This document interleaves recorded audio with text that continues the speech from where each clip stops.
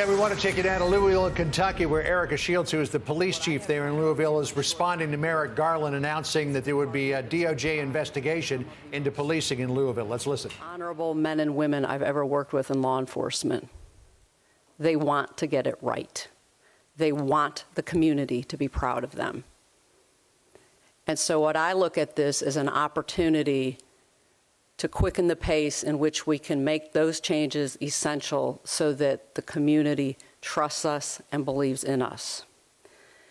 The city had invested in, prior to my arrival, and it was rolled out shortly after I started, in an independent audit of the department, a top-to-bottom review by Hilliard Hines, third party, and it put forward a number of recommendations that were extremely beneficial for us as we develop our strategic plan moving forward and as we operationalize changes.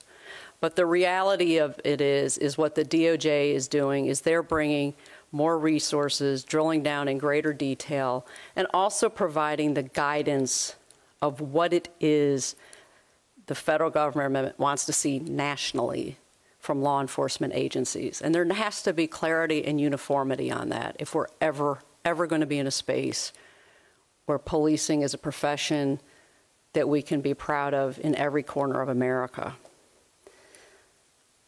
To the officers, the employees, what I will say is this venture will only be successful if you are engaged.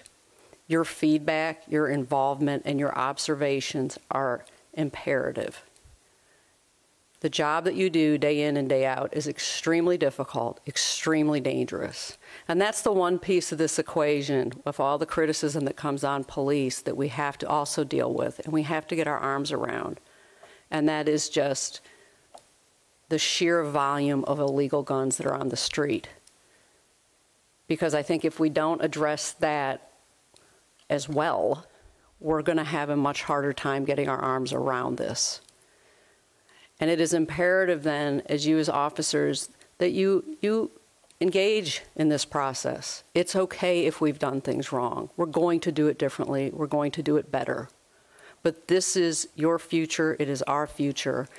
And we need to articulate what's worked and what hasn't worked so that we can be afforded those resources and the assistance that's so desperately needed to get us in a space where we can be proud of who we are and proud of our performance day in and day out.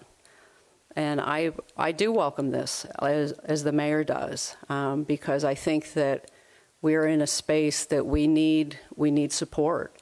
But I also firmly believe in LMPD and the city of Louisville, and we've got this. Thank you.